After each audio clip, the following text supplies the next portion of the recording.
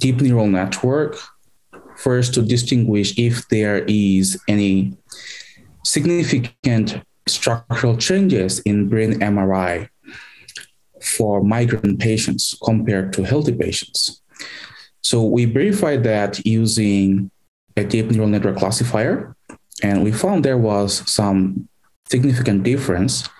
And the main purpose of the research was to figure out which brain region were different in migraine patients. So we basically listed some most significant brain regions. Those were different in migraine patients. And that's what we'll be presenting.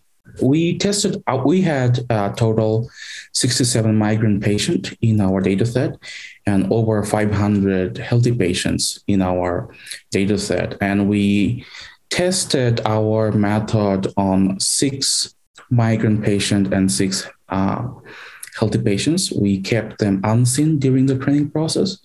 And our method actually achieved 83% accuracy on validation data set. But on unseen data set, it achieved 75% accuracy.